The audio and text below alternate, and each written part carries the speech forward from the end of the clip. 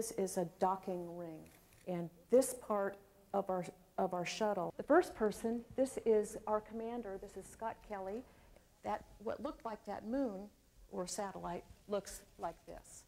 I can't think of anything more important than our young people and their future, and to be able to help keep that future open-ended with never-ending opportunities, and that's what space exploration is all about.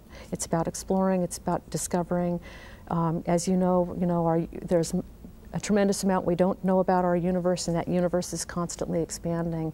So it's all about keeping those doors open, helping keep those doors open for our young people so that that future is ongoing. Our other spacewalker, Rick Mastracchio, reached the station. Our two Russian crewmates, payload bay doors, you're now floating inside, and I think the first thing we're going to probably all do is start laughing because we're going to have so much fun, but then you have to get to work right away.